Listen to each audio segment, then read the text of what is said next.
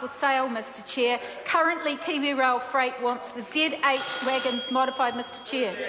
A point of order, Honourable Tau Henare. I seek leave to make a personal explanation with regards to the comments made earlier about my New Zealand Railways whakapapa. Leave is sought for that purpose. Is there anyone opposed to that course of action? Appears not.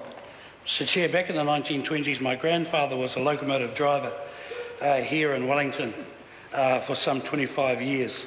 He had 3 sons.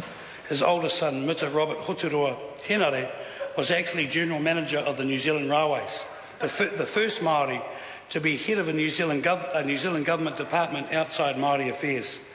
So he was also the first Māori to graduate as an engineer at the Auckland University. His son, actually, you're not supposed to interrupt. His other son, my father, sir, was Paul William Henare, who was a plumber on the New Zealand Railways.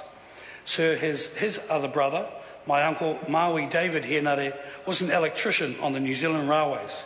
All 3 sons, sir, of Mita Henare, Mita Te Tai Henare, had also sons on the railways, including my 2 brothers, one an electrician and one now in Perth, who is driving trains.